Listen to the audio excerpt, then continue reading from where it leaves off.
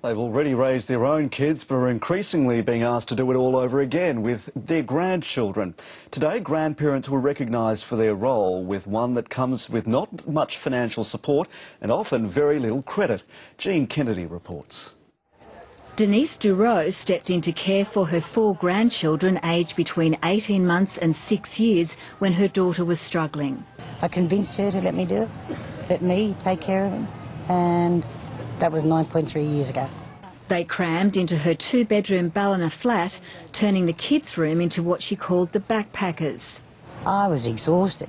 They were exhausting.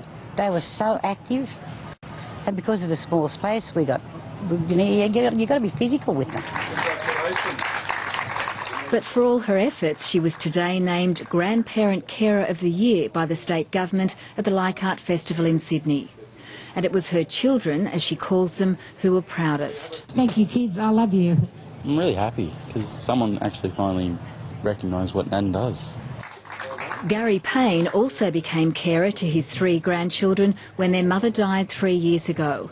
He kept volunteering at his grandchildren's school and was today named Community Grandparent of the Year.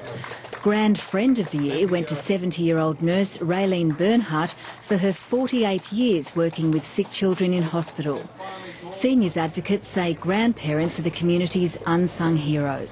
There'll be a knock on the door, and children will be left with their grandparents because the parents have got a problem of some sort, and they accept it without question.